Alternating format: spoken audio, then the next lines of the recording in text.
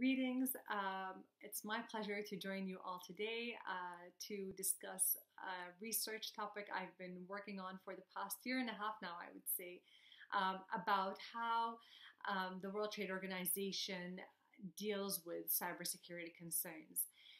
Now, this is a very broad topic, so today in this presentation specifically, we will just focus on cybersecurity insofar as it affects the international sale of goods and therefore restricting my analysis to the General Agreement on Tariffs and Trade, or the GATT.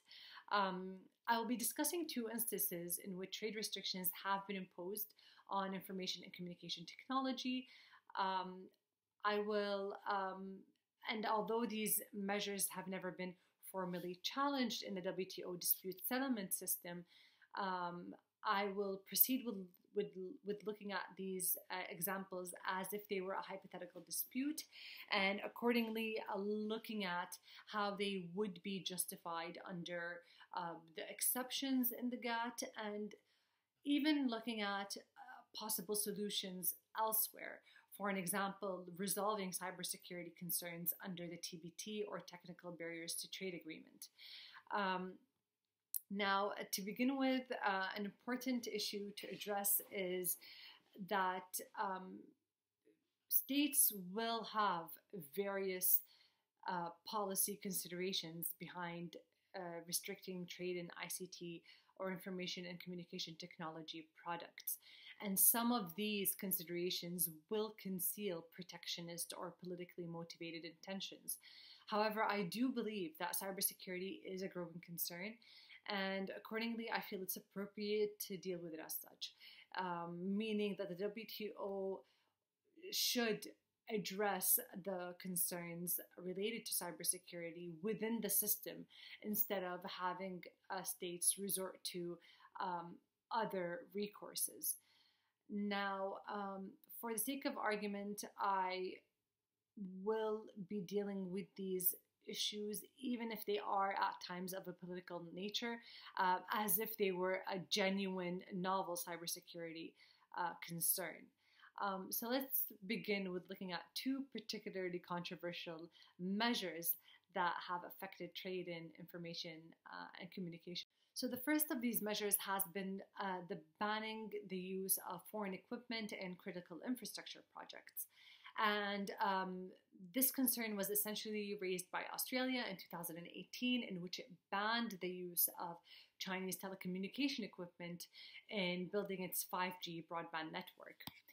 Now, the ban was initiated amidst concern that because information would be traveling through this Chinese equipment, then the company might be compelled to hand over and gather that information to Chinese intelligence agencies.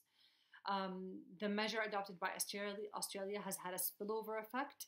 So we've seen the US, Japan, and New Zealand have all adopted similar regulations.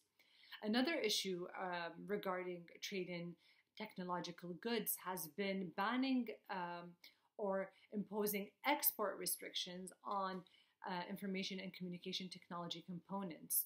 So in 2019, the US added Huawei along with several of its affiliates to its entity list. And now what that does is that it bans US companies from exporting any kind of items to the Chinese companies on the list over national security concerns. Now, why is this a problem? Now, the GATT agreement, as part of the WTO framework, sets out a series of rules that seek to strengthen economic cooperation between states. And it does so by eliminating or reducing tariffs and non-tariff barriers.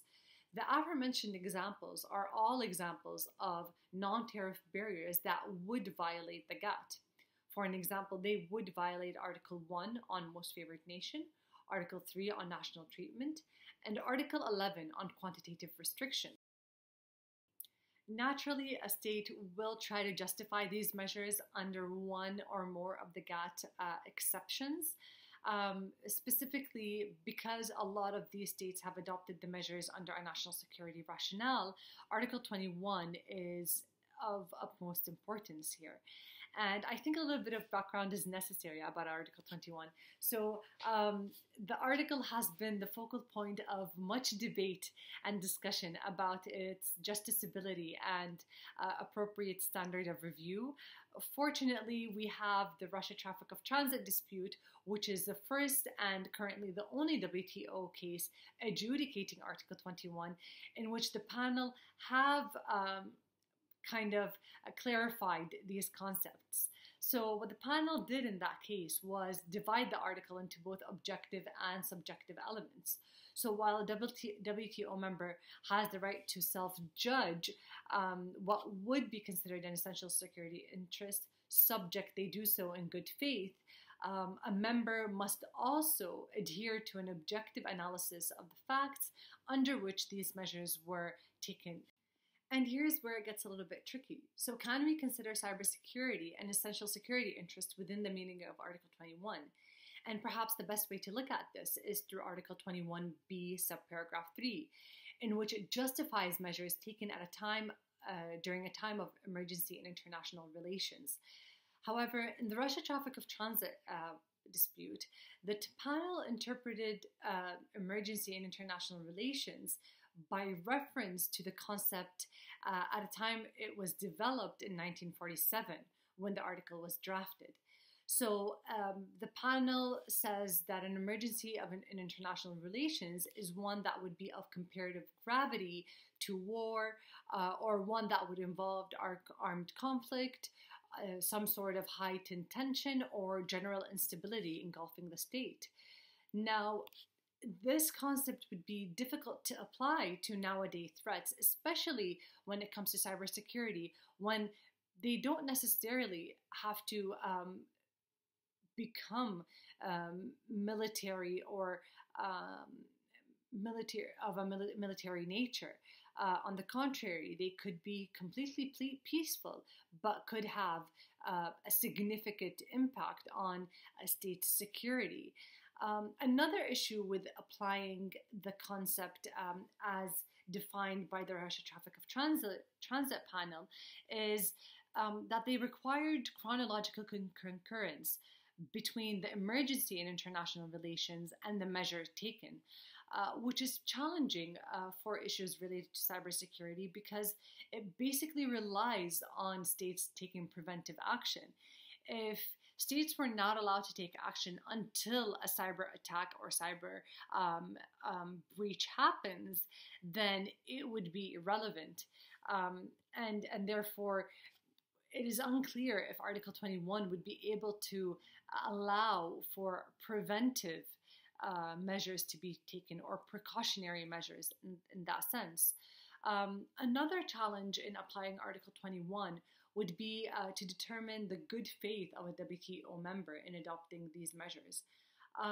So the panel, although they recognize the self-judging nature of part of the clause, they also require that it is subject to some sort of review of good faith in which a member should adopt these measures in good faith.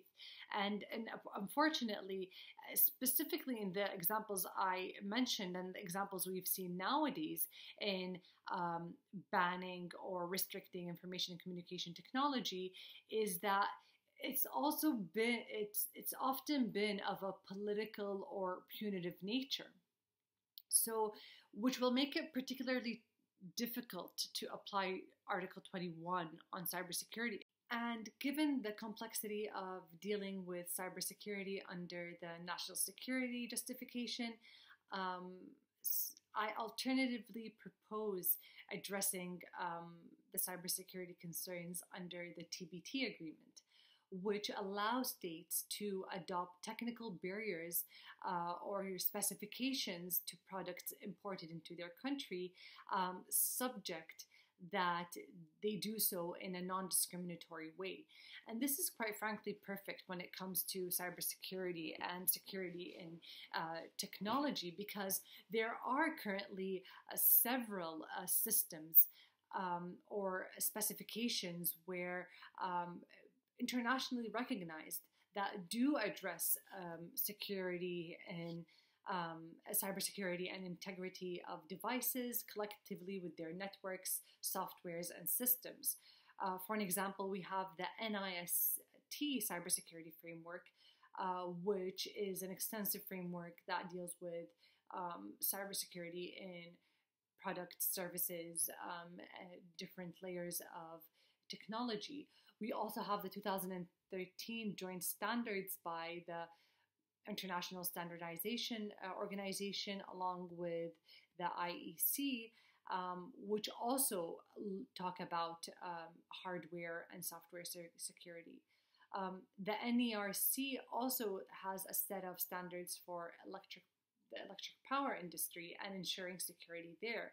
The problem with these standards is that states have not sat down and agreed on them collectively altogether. So certain members have adopted these regulations, but I think it is possible to kind of sit all the states together and have one specific standard adopted by, in which all of them would be able to implement.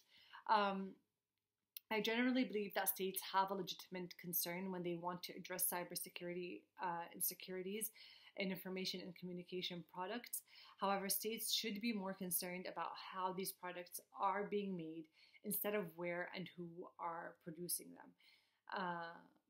Adopting international standards pursuant and in accordance with the TBT would resolve a reasonable number of cybersecurity concerns and also do so within the existing WTO framework. But this is still a work in progress, and feedback is very much appreciated. I would like to thank you all for listening, and I hope you enjoyed this presentation.